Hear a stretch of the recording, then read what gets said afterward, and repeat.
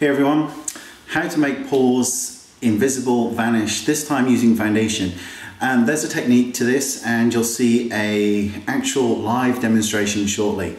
But just a couple of things to bear in mind as we go along. The first one I want to address is that temporary filling in the pores with foundation or powder will clog them. The truth of the matter is that you have to think that there's more chance your moisturizer is going to cause problems with breakouts than a foundation or a powder, because moisturizers are designed to be absorbed into the skin, whereas a foundation or a powder just lays on top of the skin. It's not entering the pore the same way that, say, a moisturizer would. So it's not to say that foundations and blushes and all the rest can't cause breakouts, because they can. But if you're using one at the moment that isn't causing any problems to your skin, then you're perfectly fine, so don't worry about it. The next thing to think about is, especially with this technique that's going to come up and you'll see it, if you've got very dry skin, you're going to need to really exfoliate and moisturize your skin first, because it can cause microexfoliation. But if you do all those things first, you'll be just fine, so don't worry about it too much. Another thing to think about, and this is why I've chosen foundation, because sometimes when you're applying foundation, you apply it to your face, you can suddenly, the pores seem to just go and just get really big, and you can immediately see them where you didn't see them before. So I think this demonstration is even more important, because as you'll see as I go down in a stripe, the pores suddenly bounce out of the screen, you can see them all, and then suddenly they're gone.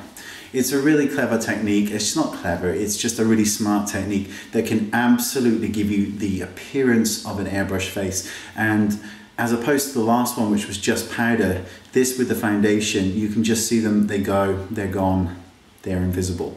And if you want to do it your whole face, feel free. Otherwise, give yourself a little bit more realism on your skin, because it's important that you look real and approachable and not like some airbrush mannequin. As pretty as it looks in pictures, in real life it can be a bit disturbing. But okay, let's get on with the tutorial. So you may need to adjust your volume up or down depending on your set. So I'll see you in a second. Bye-bye.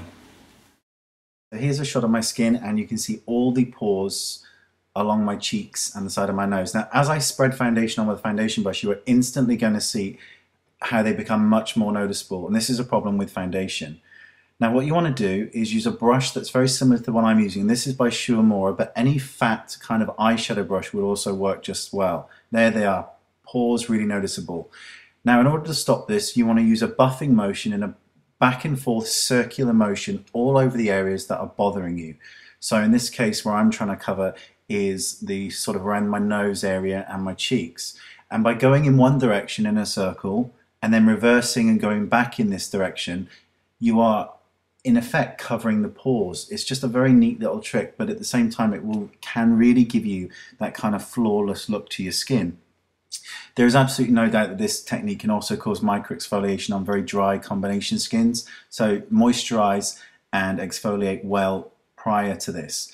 And here you go, you can actually see that when you compare the pores to how they were before, they're much better. Now, just going to add a little bit of powder here.